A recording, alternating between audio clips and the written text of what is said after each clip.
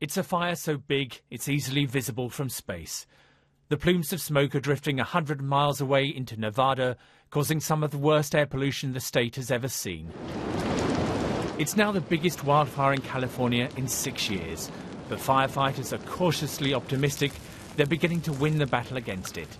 An area bigger than Chicago has gone up in flames. This fire has burned 180,000 acres. Thanks to firefighting efforts throughout the week, we've already been able to get a handle on 20% of that fire. Around 4,000 firefighters are now tackling the blaze. Nobody has been killed, but more than 30 houses have been destroyed. All of our neighbors upriver have lost their homes. It's just a moonscape out there. Firefighters have been busy setting fire breaks, especially in 2 redwood groves threatened by the flames. The trees, some of them 2,000 years old, are fire resistant but might not survive an intense blaze.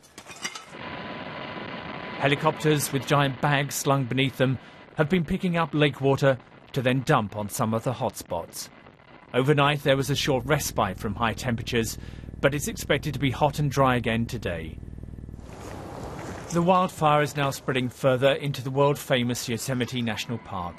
One of the main routes into the park has been closed ahead of what's normally one of the busiest tourist weekends of the year. Andy Moore, BBC News.